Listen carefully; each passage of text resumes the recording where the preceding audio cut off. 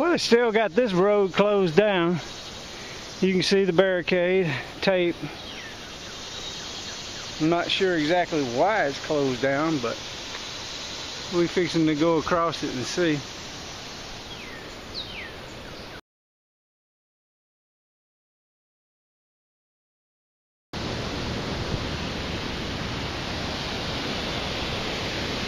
Well, now I see why the road is closed.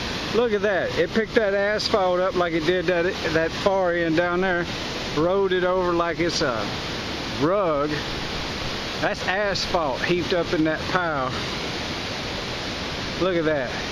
This was what was asphalt. That's something else. And look, there's a guardrail way down there that's ripped up. So that's why they got the road closed.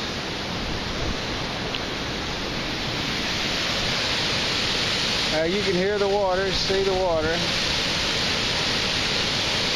Look at the tree way across there. Boy, that's a lot of power.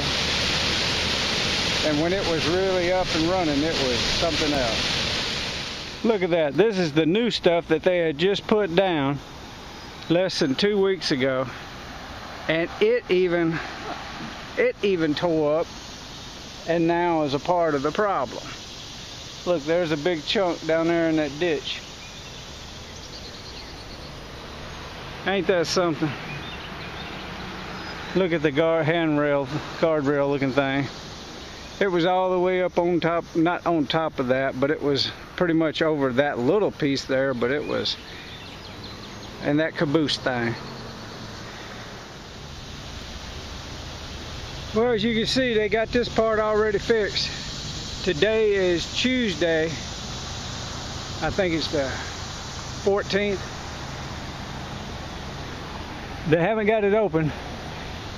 I guess they actually was working on this morning when I came through. I started to stop and take a picture of it, but I didn't. But they're probably gonna open it tomorrow. All right, well, I'm gonna go on the other side and see what's going on the other side of it. Oh, yeah, they're mucking out these buildings down there that was water got all in it again.